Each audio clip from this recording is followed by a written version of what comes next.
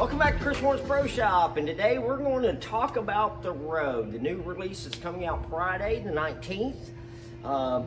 Pretty impressed with this ball so far. It's a hybrid cover shell, like a hybrid, but it has an AI core. Now the numbers are still the same. I think the RG went up 1,000th or 100th. It's 255 at 045 now. So the hybrid shell, the AI core, ball's really impressive. Danielle did a little thing on Friday night. She caught me shooting 300 with it. We were just playing around and bowled a little tournament and shot 300 with this. So it's very unique. It keeps the pins really low. Really excited. It probably will make the bag. Everybody knows the history with me and high roads is they change directions a little bit too hard for me. But this one seems to be a little bit smoother, a little bit more controllable. Alrighty. Well, let's see how this goes. We're going to stand pretty much where I start every time I bowl on the house condition, which is going to cross pretty much in between the second and third arrow, closer to the third, go to about the eighth board, about 45 feet, and let's see what she has.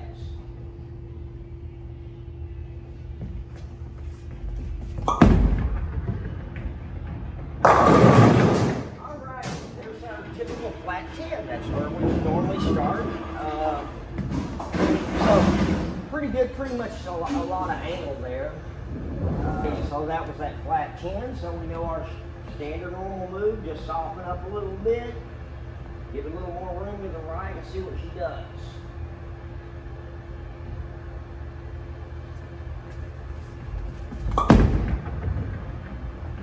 That's the one.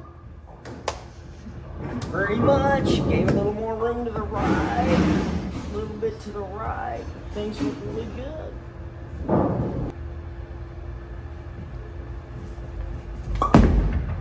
Oh, that's wide though.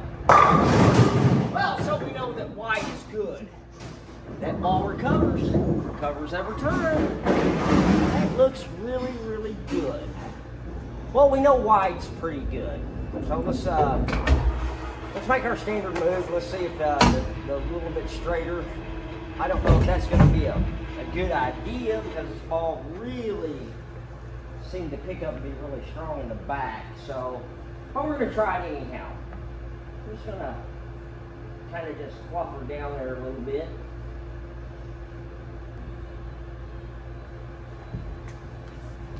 There we go. Honey, honey, honey, hush. Alright, so then we're back to our standard. Let's move left and soften up and get a little more on it.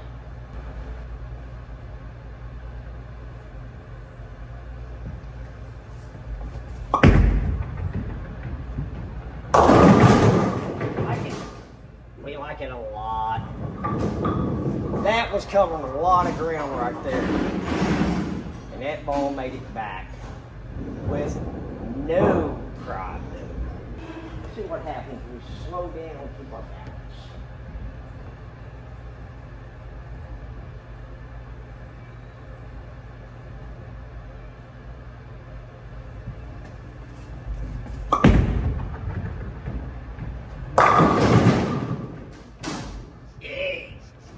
Much better. So now what we're going to do is, I have an Exponent Pearl. This ball has made it into my bag. We did a little thing about it a couple months ago. They're very similar, but this ball is a little bit longer because it's a Pearl. It's a little bit longer. It's a little more angle. I'm going to have to move my feet to the right. Break point's still going to be about the same as the high road, but I mean it's not going to be much different, but there is a significant difference on how far it skids.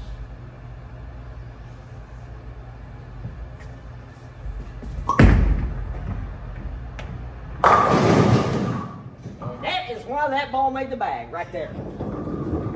Because I can't tell you. That was just horrible, and it just looks beautiful. It just looks good. So compared with the Exponent, standard-wise, the Exponent seems to go a little bit farther and break a little bit sharper just because of the shell. The numbers are really close. They're actually really close, which makes a huge difference in the bowling balls themselves. Not only the shell composition, but the surface texture. These balls both have the same surface on them. And that is what's amazing about it, is that I actually get to see about 2 to 3 feet more skid with my Exponent and a little more recovery than my my Road. But my Road is smoother reaction-wise. It's going to be a transitional ball. Late block. You see how that ball just, it was left, but you saw that it just kind of sat there. Boom. And that's kind of what we're looking for. As I said, these are transitional. I need a little more dirtiness on the lane, I guess is a good way to put it. The front part needs to curve a little more so you can actually see how fast this ball goes through the front part of the lane. Okay, so numbers-wise, here we go. This is when we moved in and curved it quite a bit. So you look at this and you would take a look at it and you say, well, that's not bad. It's a 6.6 inch impact angle, which was really good. Speed was really good. And then we come up to here, and this is just the standard, just my standard, and that's the one at flat 10.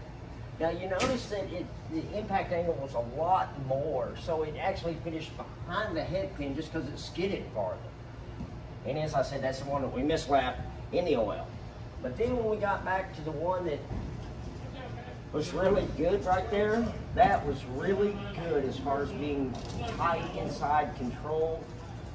Everything was really good about that. You know, and as I said, when we compare it to the Exponent was just a little bit different. The Exponent created a little more angle down lane.